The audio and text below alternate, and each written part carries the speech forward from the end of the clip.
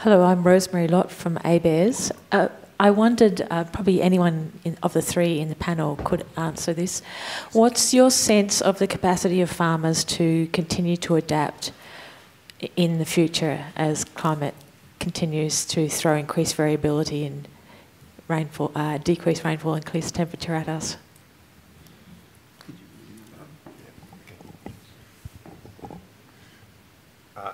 Sorry, I can't see you, so yeah, okay. Well, it seems that farmers are adapting at a rate of around 25 kilograms per hectare per year, but there is a ceiling to that, and that ceiling is that they will reach 80% of yield potential. So you've got one trend, which is the rising capacity, if you like, of farmers to make the most of what's happening. That will come to a plateau when it reaches 80%. There's literature from lots of places around the world that supports that, including from Australia. At the same time, what we don't know is if there is a ceiling on how much the climate will become more adverse. If it continues at the current rate, and that's an if, because I don't think anyone would be brave enough to say whether it will or it won't. In terms of climate change projections, that rate is actually at the more negative side of predictions. But if it does continue, then in the next 26 years, we will have crossed the line and we will be seeing reductions in yields. So that means when you get to that point, it doesn't matter how hard you try, that's it. You're going backwards whether you like it or not. Unless prices go dramatically higher, and there's none of the economists are predicting that. Neil, the new model that you were showing us, obviously that is a tremendous step up. Is that fully operational now? And what else is in the pipeline if you're doing stuff that is that impressive and is already being used? What else is coming too? Yeah, thanks, Lee. It's not operational right now. We'd expect to get it operational later this year. That's right. That's the hope. So the early signs, as I showed, are positive there. We're seeing some improvement. We expect improvements, but there's got to be some management of expectations around here. There's still uncertainties, the probabilities. We're not going to get to the 90%. We're getting to the 80% in some areas. But the next lot is really taking this model from the UK and just tweaking it slightly for Australia. So that's what will come out this year. And then there'll be a lot more tailoring or Australianising of the model in future years. And I think we'll see some better improvements there. And then beyond that, it is, how can we continue to improve our supercomputing, our science, the modelling and so forth.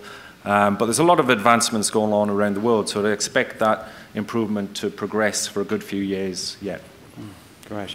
Now another question here, and please don't hesitate to put your hand up. It's actually quite difficult to see you with the bright lights, so you may need to sort of wave your hand around a little bit. But a question over here. That's on. David Campbell, Agribusiness Freelance. Two questions, they're related, and they are linked to the earlier question about farmers adapting.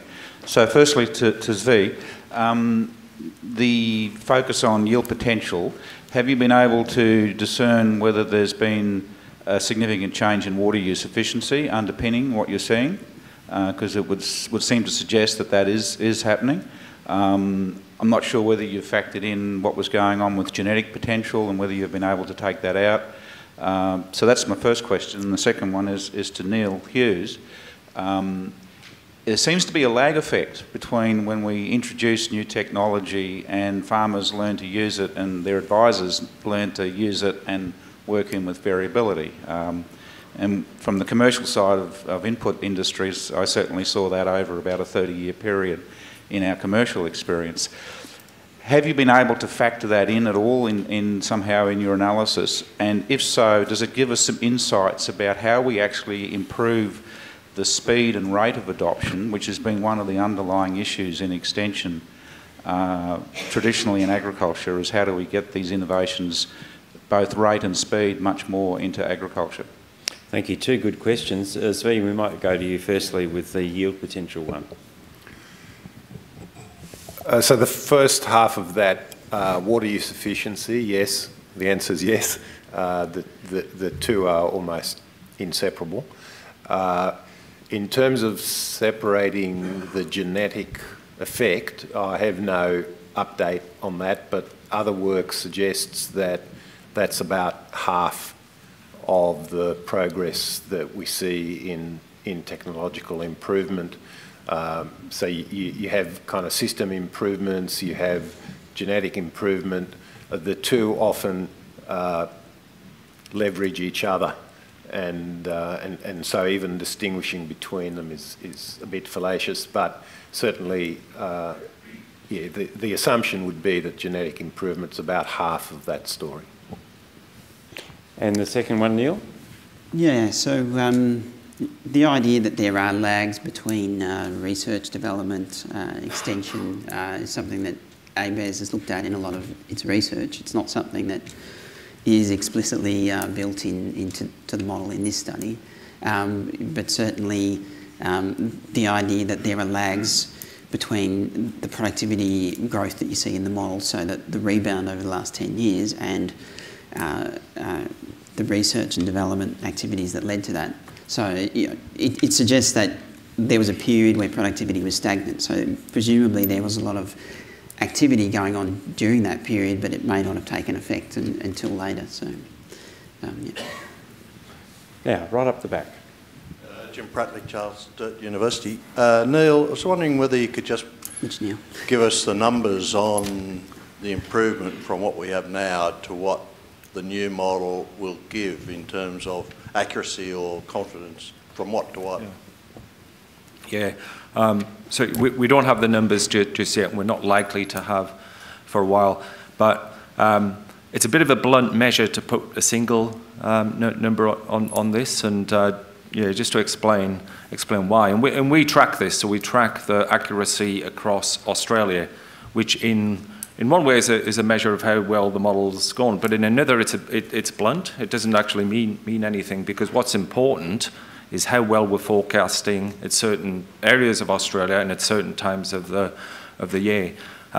So we know that that blunt measure, the national measure, is a lot lower than when you unpack it for key areas.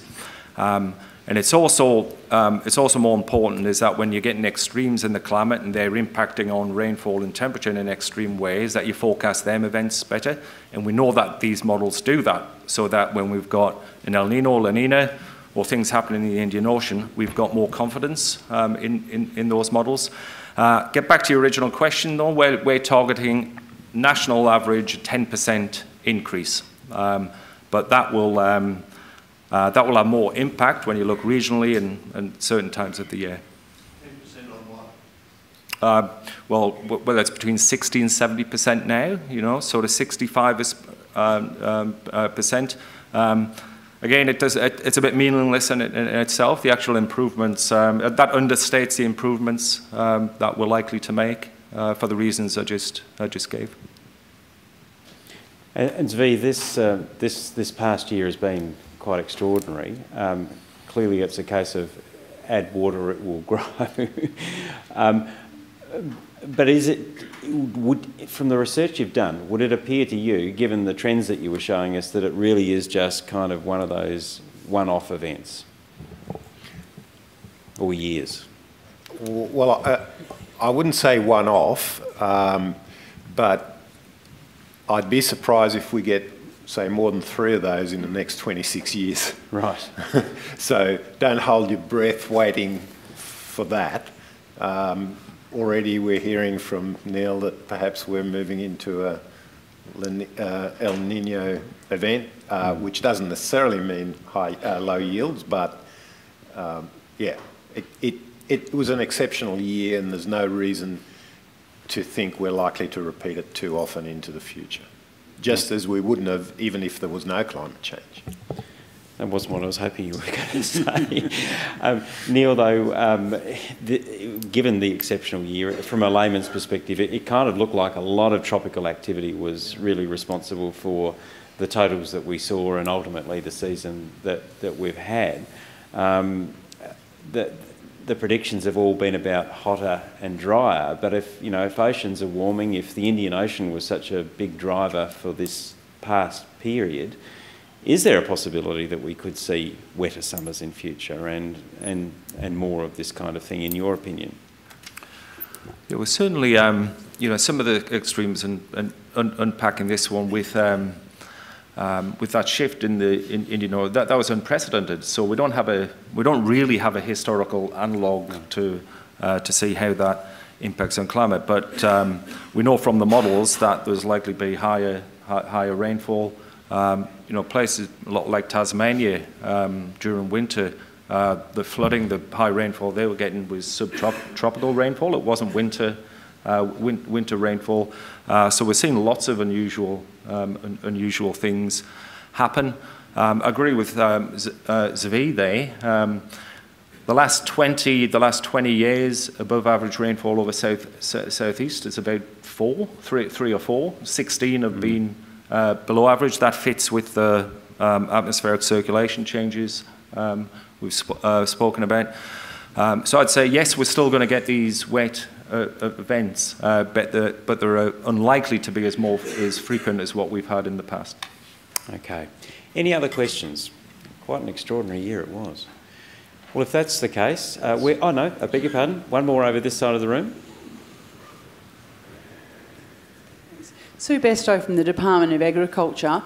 You've spoken about how farmers have started to adapt to climate change over the last 20-25 years. What you describe is incremental change. When do you think we're going to see transformational change? Well, I think the thing about transformational change is that it doesn't necessarily happen suddenly. And to some extent you might already be seeing that in the data showing movements of cropping. So the transformational change will take 50, 100 years. It will happen very slowly. So to some extent we may already be seeing it. Having said that, what's hard is to say where we'll end up in 50 years, and it's extremely hard to predict what the long-run changes in land use are going to be. We don't know what the future climate will be. We don't know what climate change policy will look like, and these things will have a big bearing on all of that. So, unfortunately, my opinion is that we have to really focus on the trends that you're seeing in the short run, because that's predicting what's going to happen in 50 years is very difficult, and you can see the startings of movement in cropping activity. Fascinating hour and a half. Thank you so much for your presentations. Thank you for your questions. Can you please thank them?